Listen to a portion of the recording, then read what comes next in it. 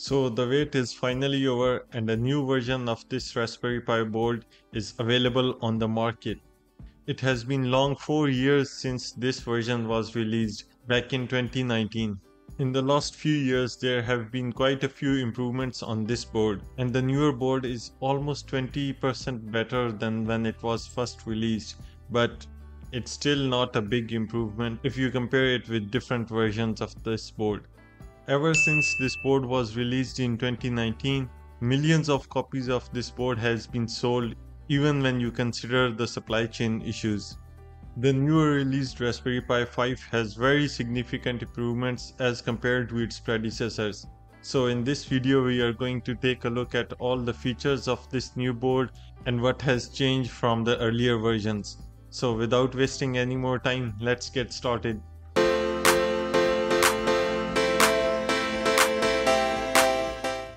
One of the biggest changes made in this version of Raspberry Pi is the introduction of new Broadcom processor. In the previous versions it was BCM2711, but they have now upgraded to BCM2712, which is the latest version of this series. The operating frequency is also higher, up to 2.4 GHz as compared to the 1.8 on the Raspberry Pi 4 version. And the processor also used the new 16nm technology as compared to the older 28nm which was used in Raspberry Pi 4. This newer CPU is also enclosed in a metal heat spreader to provide better thermal performance for this system. Before we proceed further, consider subscribing to this channel to get the latest news regarding different hardware and exciting new projects. In addition to this newer CPU, there is also now a dedicated GPU in the same chipset as well. This is a Broadcom Video Core 7 GPU, although the frequency on this one is relatively low, merely up to 800 MHz. When we talk about the memory configuration, Raspberry Pi 5 comes in two memory configurations at the moment, one with 4 and one with 8 GB. This memory is also now LPDDR4X instead of LPDDR in the previous versions. Let's take a look at the hardware. Raspberry Pi 5 uses the exact same form factor as its predecessors in order to remain compatible with all the extra accessories which are available with the previous versions. The first major thing that you will notice is that this 3mm audio jack is gone in the newer versions. Two mini HDMI connectors are still present on the board. The size of camera and display MIPI connector has reduced, and it's now the same size as the one in the Raspberry Pi 0 version. These are 4-lane MIPI interfaces, and they use the same high density pinout as found in the various generations of compute modules from the Raspberry Pi Foundation. These connectors are connected to a bidirectional transceiver.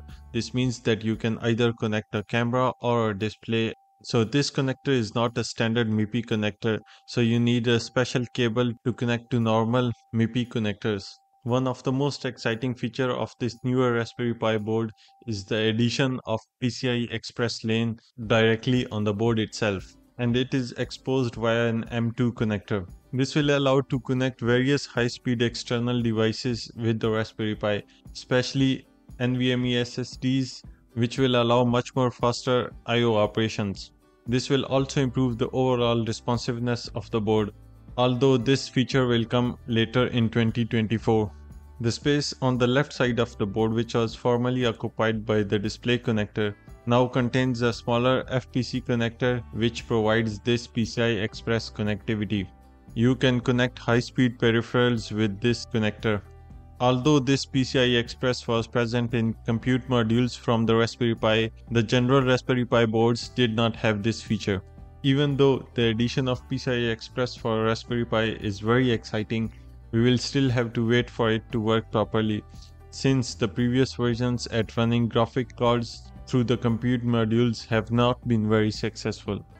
Let's now take a look at the Ethernet port. On Raspberry Pi 4s, the Ethernet port was located on the right side, while in all the previous versions it was located on the left side. So with the new addition of Raspberry Pi 5, this has gone back to the classical position. This board still supports power over Ethernet, but for that you need to use a special hat made for this purpose. A newer version of this PoE hat is coming, but it's in early 2024, so you will have to wait for it. This time it is an L-shaped connector. There is now a dedicated fan connector to connect the external fans, which are PWM controlled, so their speed varies according to the temperature. This improves the thermal performance significantly on this version. The idle power consumption for this chip has gone up to 12 watts as compared to the 8 watts on the previous version. The default power supply that comes with this Raspberry Pi modules is now 5 volts and 5 amps as compared to the 3 amps. Due to the extra heat generated by the Raspberry Pi, it can throttle very quickly if you don't provide active cooling. For those who value silence over raw performance, there is some good news. The power and the thermal management capabilities of Raspberry Pi are extremely good, so that it can run under throttle conditions indefinitely without any damage. And even running at its lowest clock of 1.5 GHz, you can expect the Raspberry Pi to at least draw level with or even mildly outperform an unthrottled Raspberry Pi 4. In regards to the PCB design, you now have dedicated mounting holes directly on the PCB. And Raspberry Pi now also supports the RTC battery, and there is a dedicated connector for that on the board as well. One of the main reasons why Raspberry Pi offers significant improvements on this newer model is the way how it works. There is now an application specific IC directly on the board which takes care of some peripheral tasks. This newer chip now controls the Ethernet, USB, MIPI ports and the GPIO, so this gives CPU more time to focus on highly computational tasks. Let's now take a look at the Raspberry Pi's performance. As you can see from the image, the synthetic benchmarks show that Raspberry Pi is at least twice fast as the previous version. In majority of the benchmarks, the performance of Raspberry Pi 5 is significantly better than the Raspberry Pi 4's. The RAM read and write speeds have been significantly improved, and in some cases it goes up to 7 times faster. Thanks to the dedicated ASIC chip, the peripheral speeds has been significantly improved in this board. Both Raspberry Pi 4 and 5 supports SD card, but in Raspberry 5, the SD card speed is extremely faster due to the SDR104 mode. Even for USB, the Raspberry Pi 5 still supports 3.0, but its speeds can go up to 5 gigabits per second. Raspberry Pi 5 has come after a long wait, but the specifications indicate that the wait was completely worth it. It is better in almost every aspect. And with this, we come to an end of this video. Don't forget to like and subscribe, and see you in the next video.